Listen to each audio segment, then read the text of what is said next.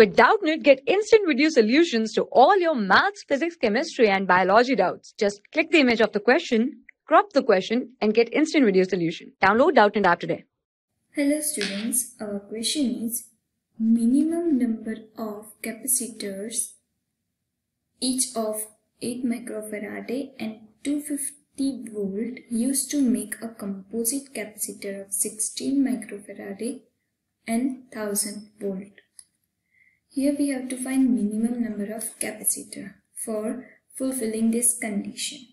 So first we will find capacitors required in each row. Right, so for finding this, we have 1000 volt. We have to make a composite capacitor of 1000 volt, and we have 25 volt. So upon 25 volt, so we will get 4. From here we can say in each row we have to put 4 capacitors, right? Now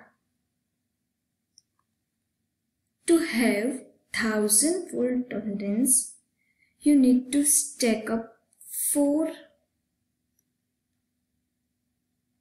8 microfarad capacitor in series. So the equivalent capacitance will be equal to 8 microfarad upon 4. So 2 microfarad.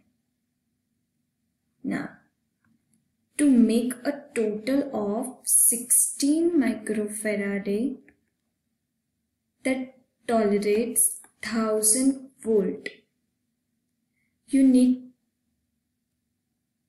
how many sets of them or how many rows in parallel, right? So let's find the rows. So we can find M into C equivalent is 2 microfarad is equal to 16 microfarad. Now don't be confused. This is number of rows. This is our C equivalent and this is total capacitance. From here we can find number of rows, that is 16 upon 2, 8 rows. Now see, we have 4 capacitance in each row and we have total 8 rows. So here we have to find minimum number of capacitors. So we can say total number or minimum number of